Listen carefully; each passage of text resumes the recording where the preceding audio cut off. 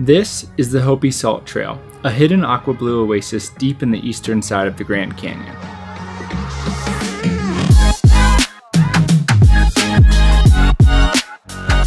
The Grand Canyon is one of the natural wonders of the world, and it is a mile deep, 277 miles long, 18 miles wide, and it is bigger than the state of Rhode Island. In this video, I'm going to tell you everything you need to know to find, hike, and visit the beautiful oasis that is the Hopi Salt Trail to the Little Colorado River. If you've seen photos of aqua blue water beneath staggering canyon walls, it was likely Havasupai, which is a very popular and commercial travel destination. However, this hiking trail that I'm going to be going over in this video is over 50 miles east of Havasupai, and it's really off the beaten path, making it a great place to add to your hiking and travel bucket list.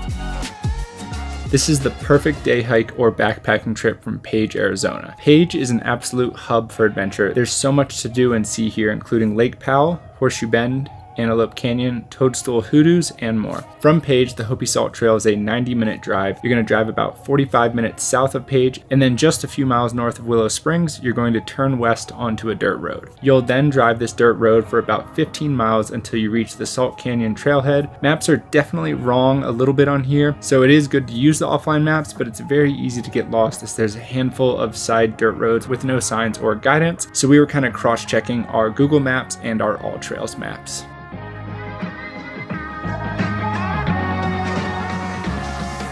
To hike this trail, you're going to need a permit, which is $12 per person per day. You can contact the Navajo Nation at the Little Colorado River Tribal Park. The phone number to obtain a permit is 928-679-2303. They make it extremely easy. I believe you can get a permit online, but both times we've done this trail, we did it over the phone, which is great because you can ask them any questions you need prior to doing this trail. For example, you can ask them about the water conditions and if the water is actually blue, because the first time we did this trail, it was during the spring runoff, and it was the 1 week of the entire year where the water color was mud brown. And it's brown. The water's brown. This is a bust.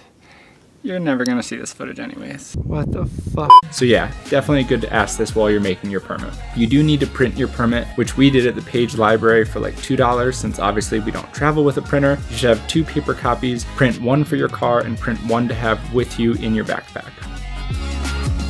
The trail is accessible 24/7, there's no gates or anything. However, I would not recommend hiking at night, but I also wouldn't recommend hiking midday. I think the best time to hike in is in the early morning around sunrise, and the best time to hike out is a few hours before sunset, or if you overnight camp, then early the next morning. And if you are going to make the tough journey down to the Little Colorado River, you might as well camp overnight, because this has to be one of the coolest places I've ever camped. This is such an awesome place, we just really didn't want to be limited to one single day, so we made the call to bring all of our stuff, even though that meant having 55-pound bags between all of our camera gear, food and water, and all of our camping gear. And I will also add that this is a trail probably better visited in the spring or fall. Summer, I think, would just be way too brutal. We did this both times in the spring.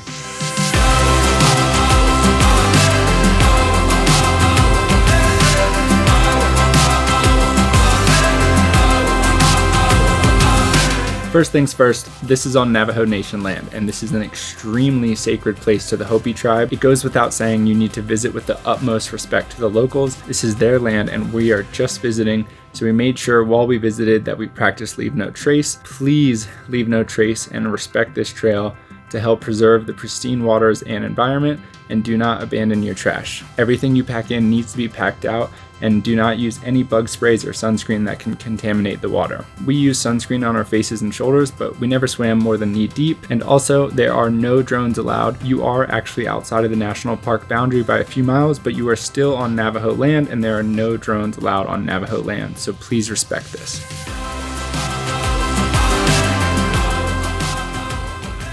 Both times we've done this trail, we drove my Toyota Corolla, and it was fine both times. That is until our second drive out, where we hit a rock that was much taller than it looked. It really messed up my car and smashed something underneath, but we were able to snail our way back to Page, where thankfully it was just a $100 fix. I thought my car had a really big problem, but thankfully there was just something that got smashed and it just needed to be re-straightened out, and that's what was causing the issues. This was totally my mistake, thinking the rock was smaller than it was. It's a pretty manageable drive. It's just very, very long on a dirt and gravel road, but any car can make it. But I will say it would be safe to pack a few extra jugs of water, snacks, and a spare tire if you want to be extra safe.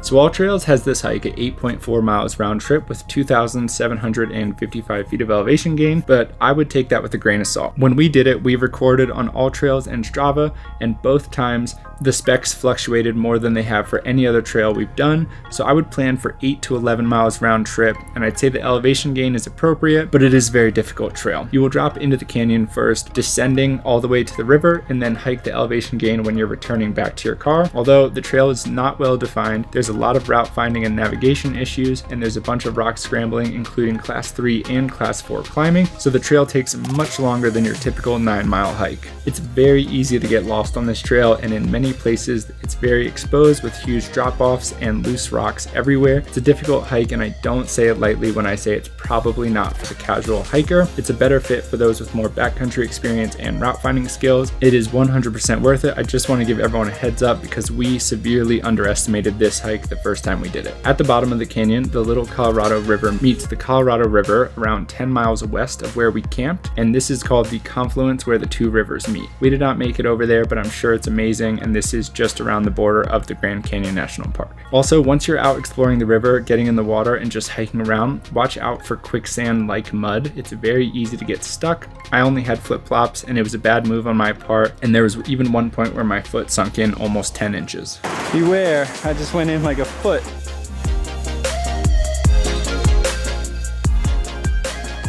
Here's what you should have while hiking this trail: a first aid kit, sunscreen and bug spray that can't contaminate the water, or just don't use it if you're planning on swimming, shoes with good traction for the difficult trail and the rock scrambling you'll encounter, water shoes if you have them, hiking poles, sunglasses, a hat, lots of snacks, at least 3 liters of water, and you must have a water filter.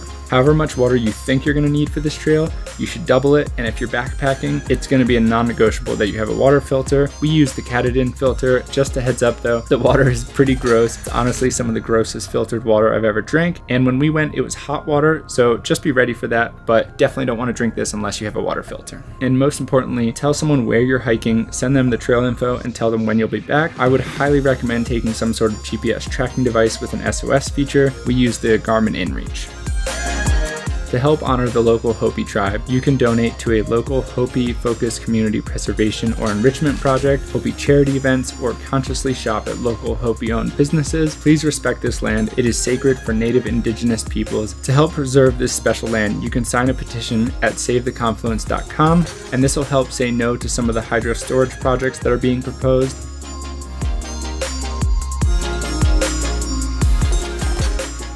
Anyways guys, thank you so much for watching. I hope you liked this video. If you have any questions, please leave them down below. And if you like this video, please subscribe to the channel and check out my other travel guides.